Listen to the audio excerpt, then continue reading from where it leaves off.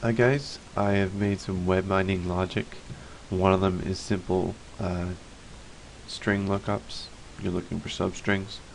The other one is just a helper class that has a couple useful methods in it.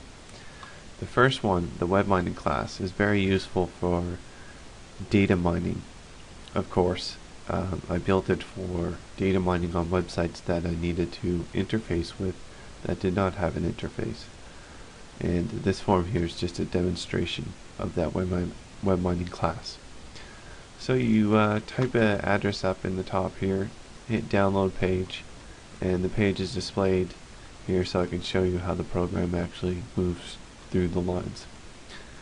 My look around term is Alexa. We're going to look around this term for the actual search term.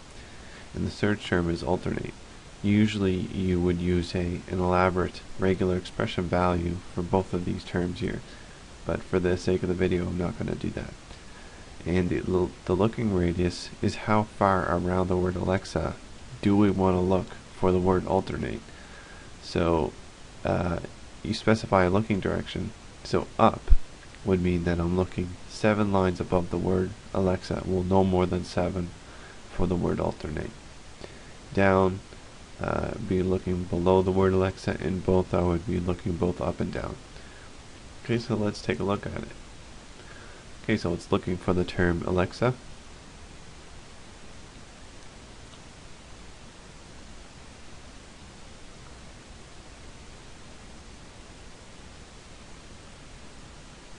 So Alexa was found a bit earlier up here, right here, and then when it went down less than 7 lines and found alternate.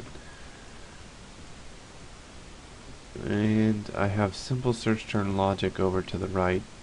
Just goes line by line looking for regular expression match. My methods yield a match object, so it's really easy to work with the results.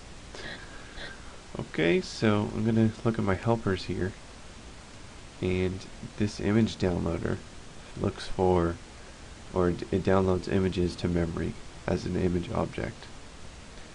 And it's just a single method, and I have another single method that checks for the robot.